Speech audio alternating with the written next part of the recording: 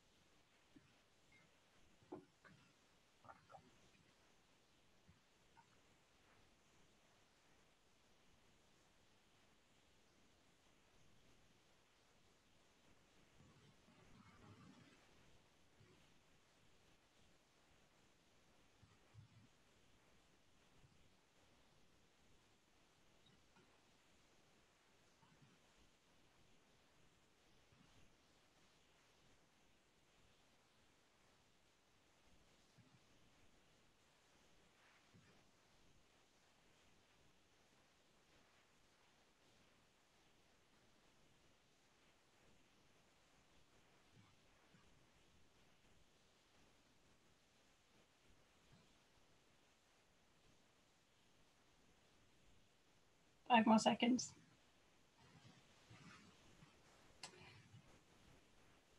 Okay, that is time up. So you might have found that harder than you originally thought. We did when we did this. For starters, when we were doing it, we didn't know how a mobile was made. We didn't know what specific materials it used and where those materials would come from. We didn't know where the components that make the mobile phone were assembled.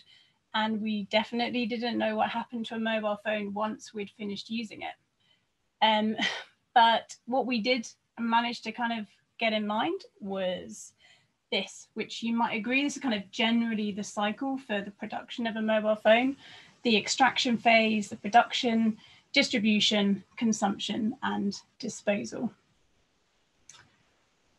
When we put those two cycles together, they're easier to compare. And what do you notice? We're going to give you 2.5 minutes this time to work on your own or in pairs. And we want you to come up with a few ideas, specifically answering these questions. So, how do the two cycles compare? What's good and bad about the mobile phone system? What could the yellow arrow mean in the mobile phone cycle? And what could be improved about the mobile system? I'm going to give you 2.5 minutes, okay? Off you go.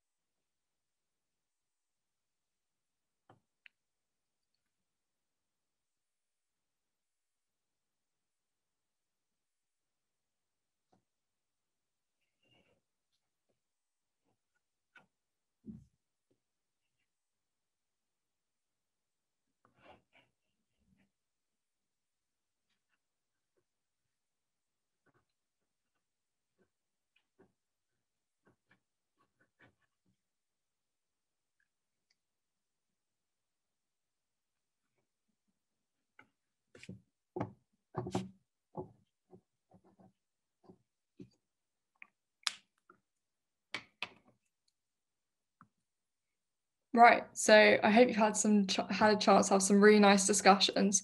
Perhaps at some point you can share your discussions with the class, but for now, let me draw your attention to a few points. First, you might have noticed that the mobile phone cycle is not so much a cycle as a line.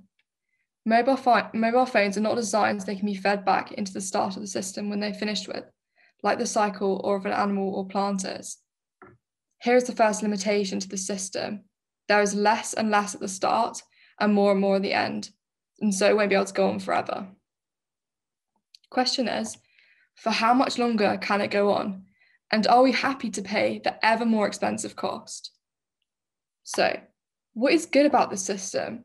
Well, you might have said it's very good at making mobile phones, which are very useful. It can also make millions of other things that hopefully make our lives better. It gives us purpose and a measure of success. Well, to a certain extent, I suppose these could be considered to be true. You might have also mentioned a few bad things though. Like that the system produces harmful pollution, it exploits the environment and people, it disregards nature, social equality, future generations, non-human species, and the negative impacts it has on our mental health, which are also arguably true. So, what's the golden arrow? Well, that's why it's so hard to know how mobile phones are made. The information is kept hidden from us by design. In fact, it's near impossible to know the full system of all the products that we buy. So how can we improve the system? Well, that's the million dollar question. It is not impossible to know the exact best way to do this. And that's one of the reasons it's taking so long to do so. But there are many people from every discipline already working to make positive change in the best way that we know how.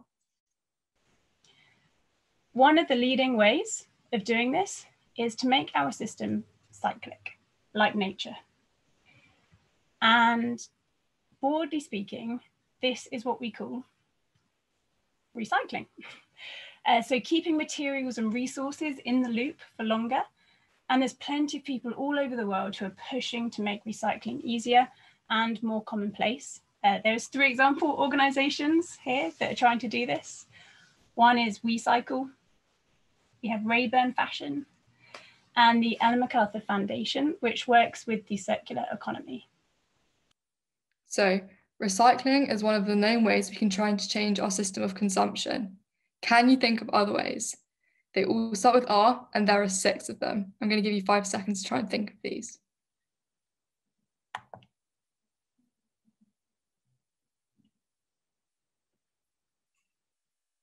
So we've got recycling, and the next one is repurposing. Maybe you got this one. Stella McCartney is doing this, as is Livia Firth with her company EcoAge. The next one is repair.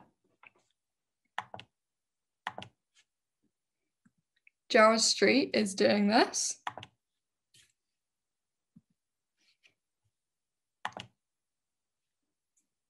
The next one is reuse. You might have heard of Depop, I certainly have. And of course, there's Vinted, which is great.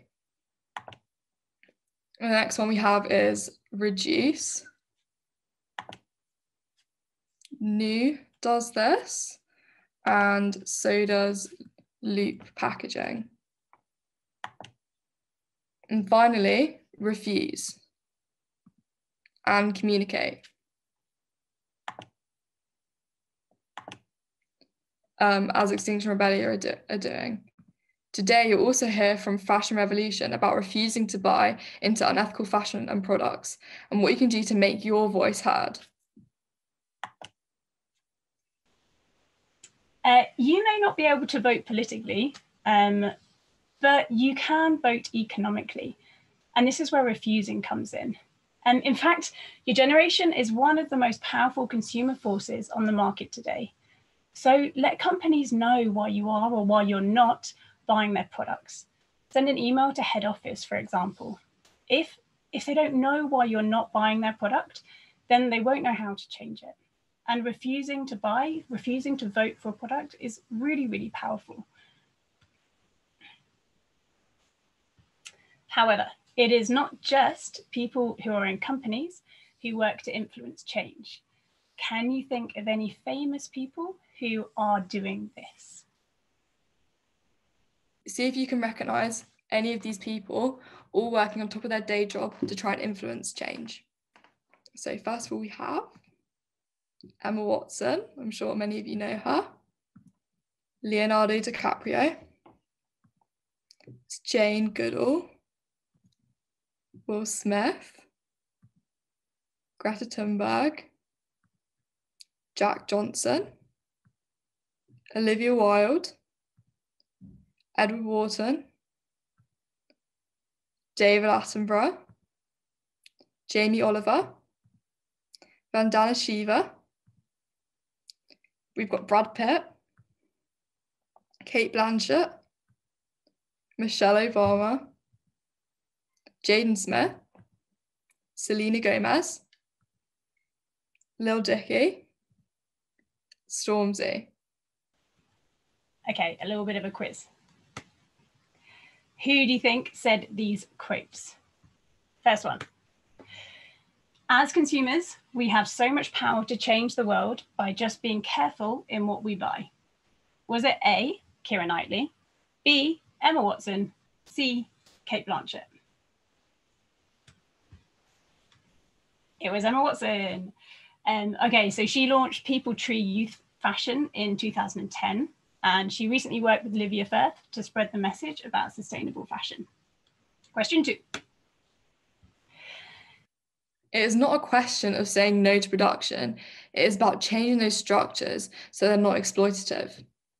A, Cara Delevingne, B, Adwoa Aboah, or C, Lily Cole? Our answer is C. Supermodel and eco-warrior Lily Cole has been a green ambassador for many campaigns and helped save 1 billion trees in Brazil. Lily also co-founded an ethical knitwear label called The North Circular. The Hawaiian Islands are almost like a filter for plastic. It's not like where you just throw the bottle in the trash and never have to think about it again. Here, if you just go to the east side of the island, you'll know exactly where it goes. Was that A, Barack Obama, B, Jason Momoa, or C, Jack Johnson? It was C, Jack Johnson. So Jack Johnson and his wife started an environmental education foundation in Hawaii called the Kokua Hawaii Foundation, which helps environmental education in schools and communities. Last one. What I'm always trying to say to the consumer is buy less, choose well, make it last. A, Vivienne Westwood, B, Orsola de Castro, or C, Stella McCartney? The answer is A. Vivienne Westwood is well known for her sustainable fashion work. In fact, she recently shaved off her famous red locks to raise awareness for climate change. I hope you got a lot of them right. So today, we will not only be hearing from the inspirational people working to forward the visions of these organisations that you can see now, but also from a number of others as well. They will tell us about the work that they are doing towards their pledges to make positive change in our system of consumption, and hopefully offer inspiration to how we could work towards ours too. If you'd like, feel free to have a think about what pledges you could make today. Thank you so much for your time and your participation. We really wish you a really fun, educational and inspiring day. Thank you very much.